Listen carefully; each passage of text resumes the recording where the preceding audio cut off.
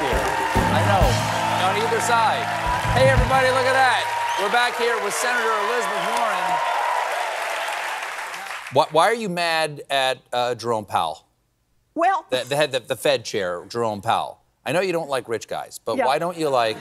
You rolled your eyes at Elon Musk the last time we were talking. Elon Musk is still on my list. But on Jerome Powell, it's about interest rates. Look, Jerome Powell and the Fed raised interest rates extraordinarily. I mean, just remarkably. And now they're at a very high level. The problem is, yes, we had inflation, but inflation was being caused by a lot of things, like supply chain kinks that COVID had given us. The war in Ukraine had driven up energy prices very sharply, and the price of wheat. And giant corporations looked around and said, oh, everybody's talking about inflation right now. Great time to raise our prices. And they didn't just raise those prices to cover costs. They raised those prices triple and quadruple what they needed to raise them. We know that because their profit margins went up. It's called price gouging. So Jerome Powell raised interest rates. Inflation has come back down. 6 of the last 7 months, inflation has been at 2% or lower, which is the Fed's target. And now what's happening with this high inflation rate, we've gotten the other stuff pretty much starting to get it under control. Biden administration is fighting back. But this high interest rate is driving up the cost of housing. It means that people can't afford a mortgage. First-time buyer can't get into this market.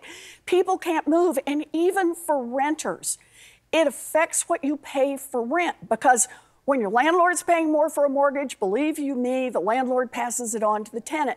Plus, it means there's less new construction, and we need more housing. So I want him to bring those interest rates down.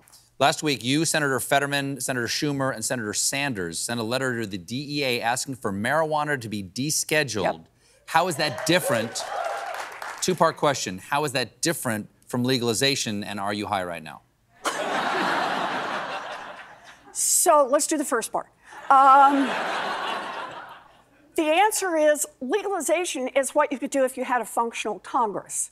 Well, that's not the world we live in.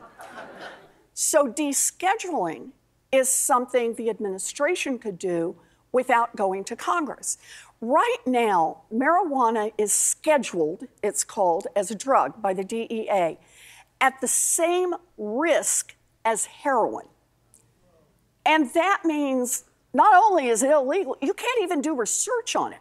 It's so no. And what we're saying in this letter is, guys, get with it at the DEA. It's not 1954. More than half of all states have legalized marijuana. They've said either Massachusetts, it's legal both for medicinal purposes and for recreational purposes. Actually mandatory. The toll booths on 95, they just hand them out. You know, you still have personal choice. Okay, I understand. All right, all right. Just keep it.